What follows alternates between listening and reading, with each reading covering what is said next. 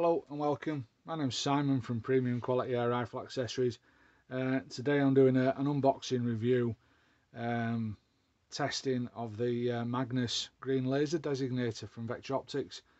It's a great bit of kit. It's 99 quid, which on the face of it sounds a lot of money for something that looks like a torch, but it's a little bit more sophisticated than that.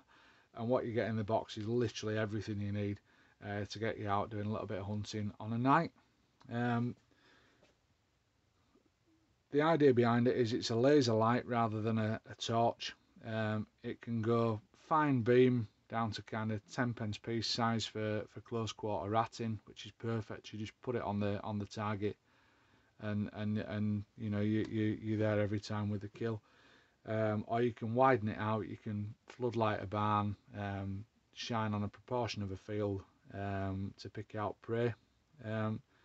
It works using lithium-ion batteries, one included in the pack, and then we do additional ones as well if you need them.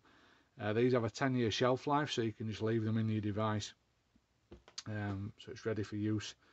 You know, whenever you go out. They're long lasting. They have a run time of 3 or 4 hours, and you're not going to use it for 3 or 4 hours flat out. So you can expect to get 5, 6, 7, 8, 9, 10 you know, field trips out of one battery. It's a direct replacement for light users on night vision. It turns your existing kit into something that's usable in the dark. So we'll take a quick look at what you get in the box. So in the box you get a scope adapter, so that fits a 30mm tube, but you also get the little bits to make it fit a 1-inch tube scope. So you kind of everything you need is going to be in the box.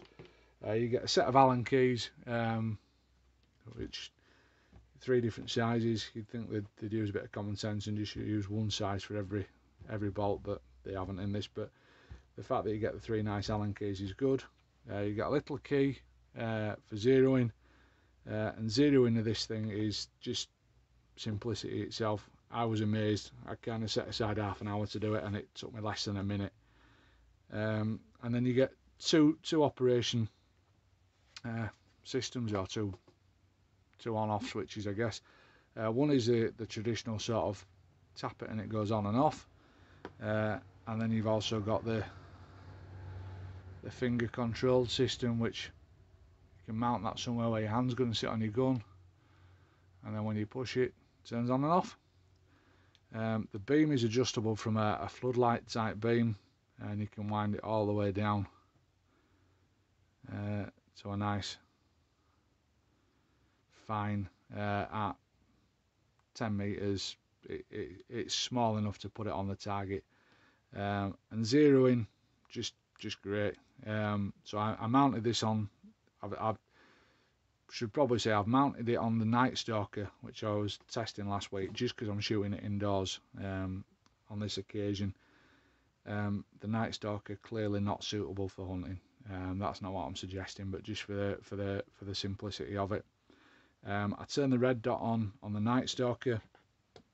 And then I brought the Magnus in line with that dot, and that's it, pretty much zeroed. I thought it was going to be really complicated.